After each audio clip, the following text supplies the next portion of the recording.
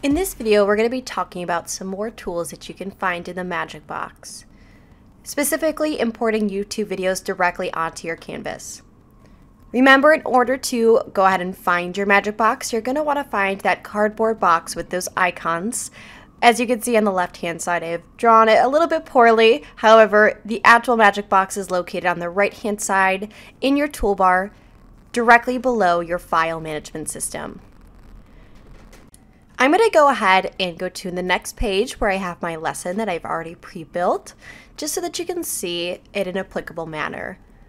So as you can see, I have a lesson about rainforest tree frogs, which are fantastic. However, I want to add a YouTube video to it. So I'm going to go ahead and go to my Magic Box that's located once again on the right-hand side of my screen and just tap it once to left-click it. Once again, you can see there's a variety of different icons on the top. However, there is a YouTube icon that is in that rectangular box with like a play button in the middle. So if I go ahead and left click that once, I'm going to go ahead and type in the subject matter of my YouTube video that I want to find, which is rainforest tree frogs. And once I go ahead and already get that ready to go, I'm going to go ahead and press enter on my on-screen keyboard, and it's going to load up a variety of educational videos regarding the subject matter. As you can see, this is the video that I want, so I'm just going to go ahead and left click it and drag it onto my canvas. Keep in mind you have to hold the left click and drag it in order for it to apply to your canvas. Once you go ahead and apply it, go ahead and hit the X in the top right hand corner and move it around to wherever you want it on your canvas.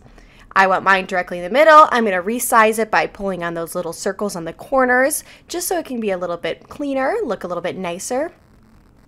Now, the biggest thing to remember that if you want to play a YouTube video, you have to go to the present button in the lower left-hand corner, and I drew a little arrow to it. Once you go ahead and do that and tap on the video once, it is going to go and play that YouTube video. As well as you can see, it plays it without any ads attached to it. This is one of the biggest perks about importing YouTube videos directly onto your canvas, and I hope you enjoyed this video and continue to watch some more to learn more about Whiteboard online.